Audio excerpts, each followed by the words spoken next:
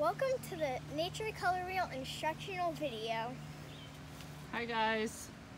So in your packet you received a paper plate.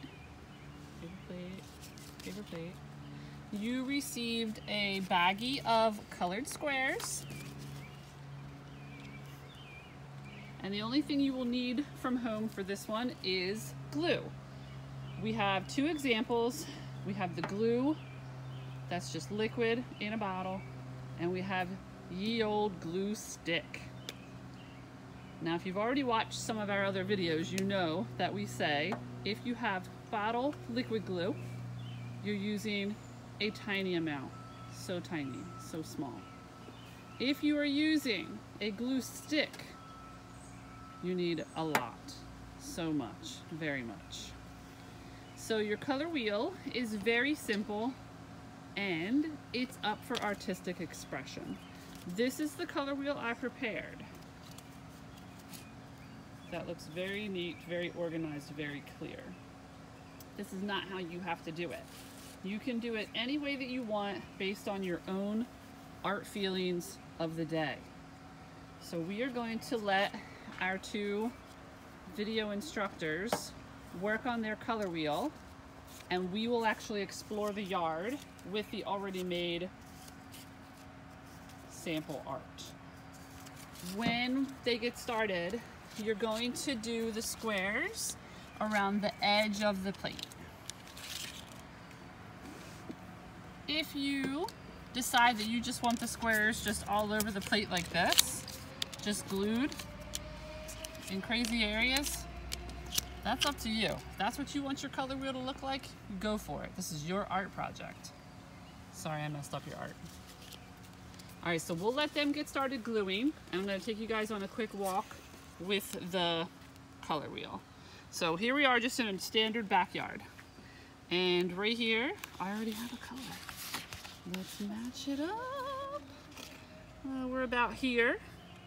So ta-da, we're done with the green.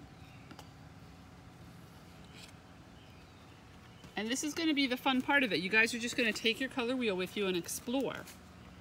So right now, look how great that looks against the grass. And it's early summer, so we have a lot of green. Lots of greens you can match up. And as we walk, we'll see if we find some color. Now it's very cloudy today, so if we go up to the sky, it's not going to be real blue. We'll go over here. Here's some, let's see if our purple matches up. We're almost there with that. We're going to drop down here to a mint and a pig. Ooh, look at that. Very nice. We're going to keep walking. Got lots of, this is my pig garden, by the way. Here's some pink. I don't think I added pink to mine. The pig's gonna follow us the whole time. More green, so much green. Oh, here's some purple. You can drop down for that.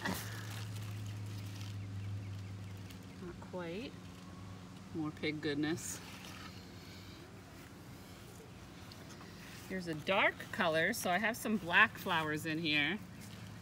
And our brown doesn't quite match up to that, but our brown does match up to the stump back there with the pig. And you can do this anywhere you walk, through your neighborhood, in your yard, on a hike. Here's some bee balm with a bee on it. And the purple does match up to that. See our little bee friend. And keep going. Oh, there's some yellow. Most of my stuff hasn't flowered yet. Here's the tan of the bird bath.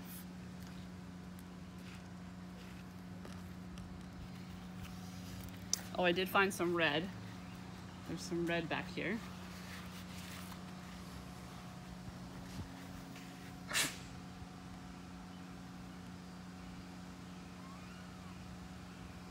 All right, and we'll walk with our color wheel And we're going to check in on our artists and see how they're doing.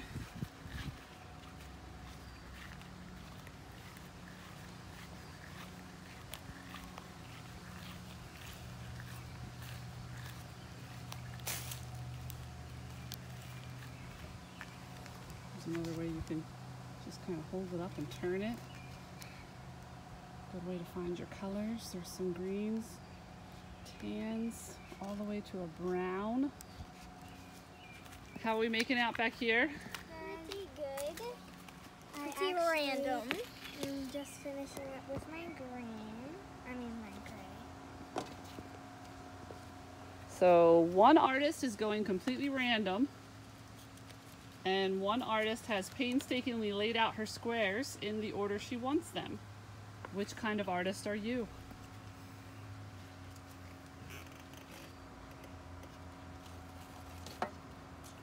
All right, I feel like that gives you guys a really good head start. If you have any questions, feel free to contact me. And get out there this summer and enjoy your nature color wheel. Starting next month, it's going to be so many different flowers and things that are blooming. Thanks, everyone.